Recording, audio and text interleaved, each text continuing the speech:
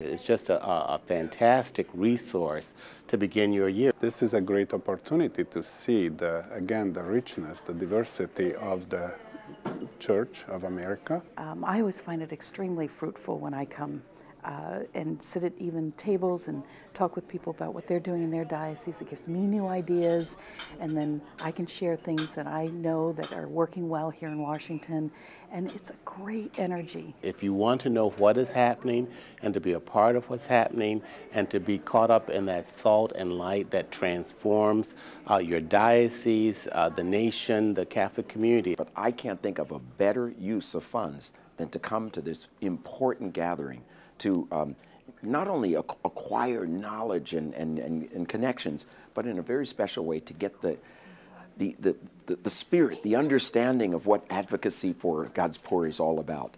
You ought to want to be here. For example, 70 people that came last